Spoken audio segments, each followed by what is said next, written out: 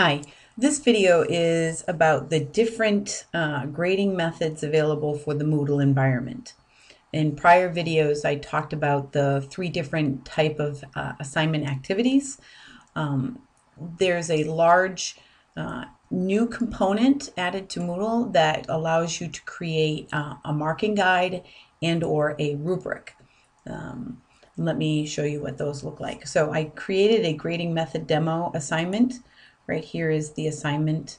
It's like any other assignment. It's an online assignment. It really doesn't matter what type of an assignment it is.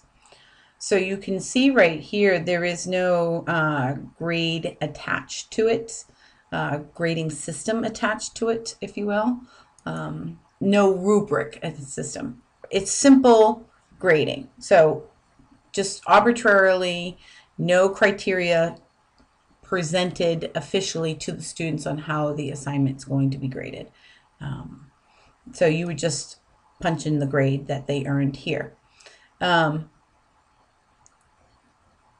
Here is the advanced grading options. If you click on this, this will open up the advanced grading options.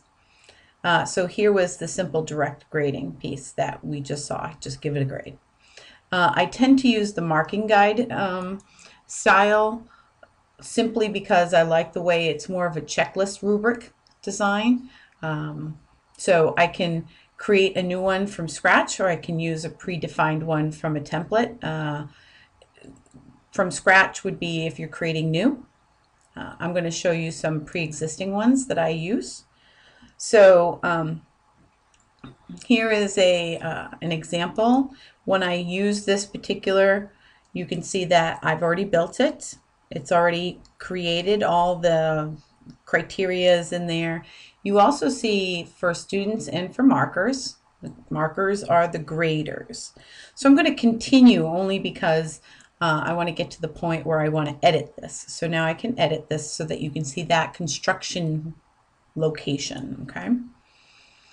So here it is. This is what you basically get when you're creating one from scratch or you're editing a pre-existing one. You can see that I've modified. This is for me. This description area is really for me, the teacher.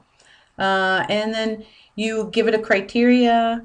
Right here, you type in, this is some HTML code, just simply to make it a little bit more spaced out if you like. This is real basic stuff.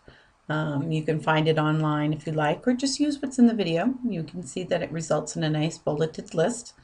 Technical knowledge is another criteria. Problem solving is a criteria. Down here is the points available, and so forth.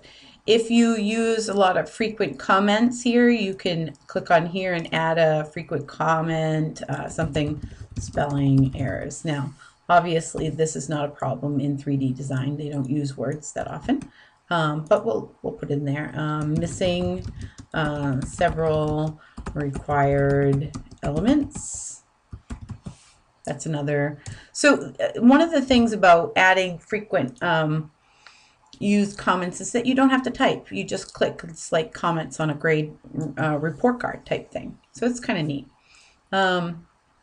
So I save and it just changes it up. Notice that this red thing, this is because Moodle's max number of points is 100 and my rubric is actually 130 points.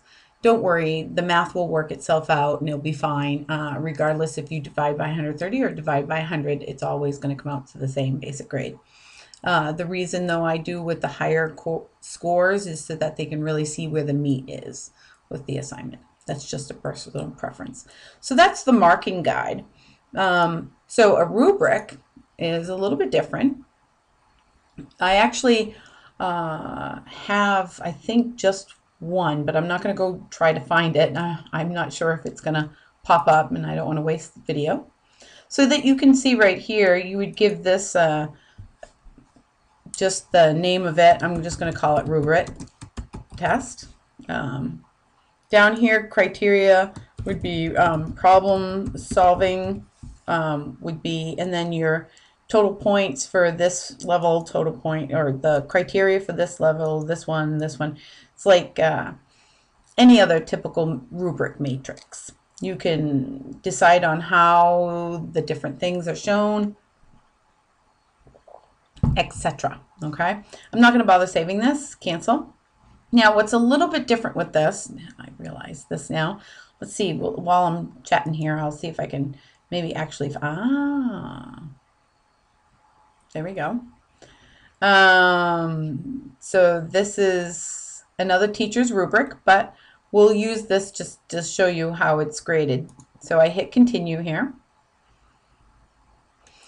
So when I actually go into the actual assignment, let's go grading method, so that just so you can see, right here I'm going to go grade, and right here is where I would grade. So right here you can see that it highlights, so yes, yes, yeah, no, and you can write comments over here for that, there. And then when you're all done, you just save the changes or save and go to the next one. So that was pretty convenient. And that's a rubric. That's your traditional rubric matrix style of grading.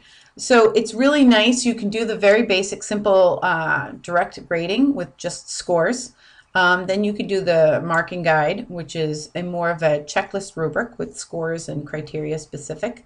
And then you can do the more generalized project rubric matrix type stuff, like what you see here. So that's the different grading methods available in Moodle.